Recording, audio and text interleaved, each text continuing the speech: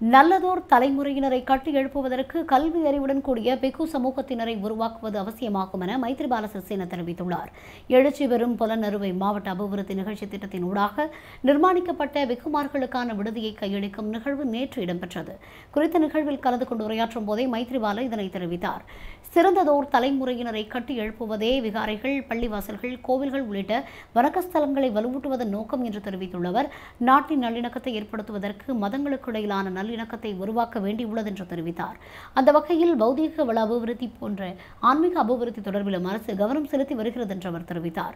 நல்லதோர் தலைமுறையினரை கட்டி எழுப்புவதற்காக கல்வி அறிவுடன் கூடிய பிக்கு தலைமுறையினரை உருவாக்குவது அவசியமாகும் என சுட்டிக்காட்டிய மைத்ரி, எனவே பிக்குகளுக்கான அனைத்து வசதிகளையும் ஏற்படுத்துவதுடன் நாடு முழுவதும் அமைந்துள்ள விகாரைகளின் அபிவிருத்திக்காக அரசாங்கத்தினால் பாரிய செயற்திட்டங்கள் நடைமுறைப்படுத்தப்பட்டு வருகின்றன என்றும் தெரிவித்தார்.